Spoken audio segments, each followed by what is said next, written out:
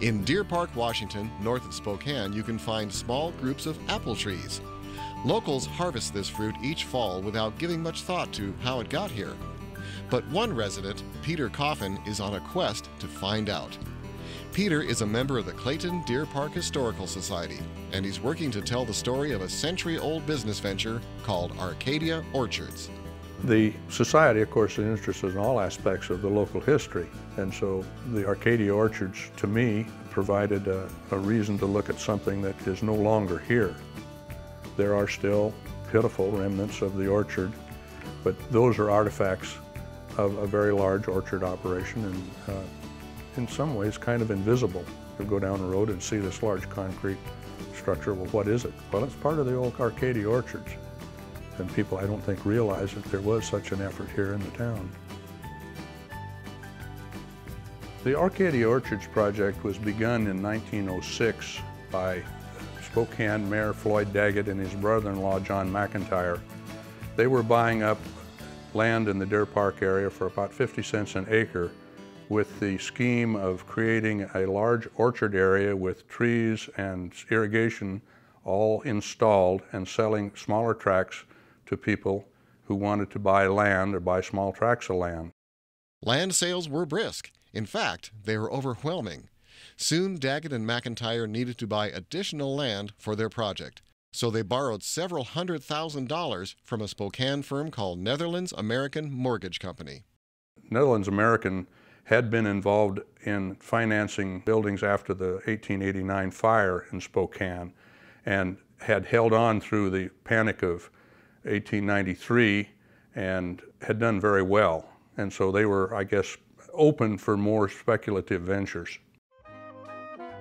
In 1911, Arcadia produced a promotional film to show to prospective buyers in Chicago, New York, and other cities. The film features a trolley ride through downtown Spokane, beginning at Monroe Street and heading east along bustling Riverside Avenue. Movies were novelties in those days, and this one helped to draw even more buyers to Arcadia.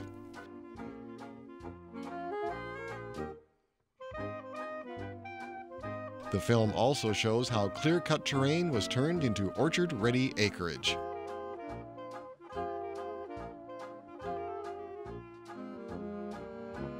Arcadia finished its development by constructing a massive, gravity-fed irrigation system using water from Loon Lake. And they had this railroad trip out here to have the opening of Loon Lake irrigation water into the irrigation system.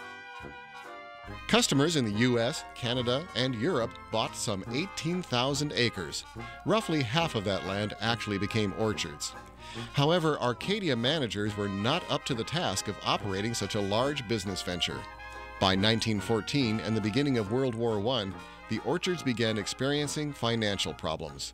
There was stiff competition from large, established orchards in Washington state. And that wasn't all. The climate in Deer Park isn't really conducive to growing apples in great quantities. It's very cold here, and it freezes. And that slowed them down in the war years to where they didn't have very good crops.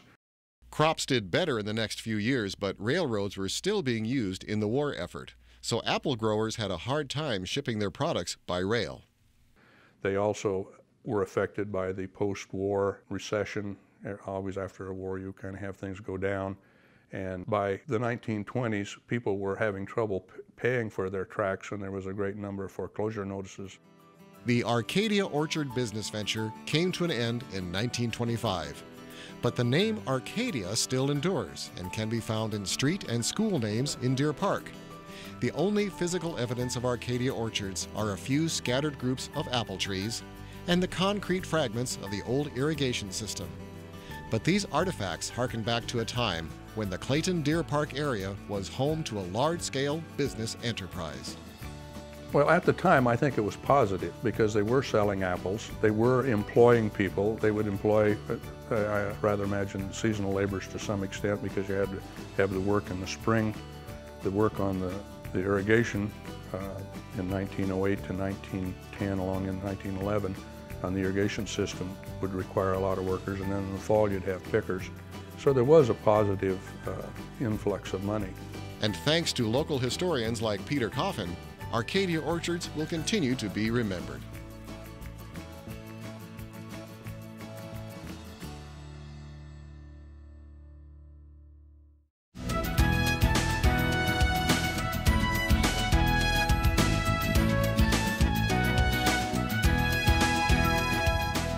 If you have an idea for Northwest Profiles, send it to KSPS TV, 3911 South Regal, Spokane, Washington 99223.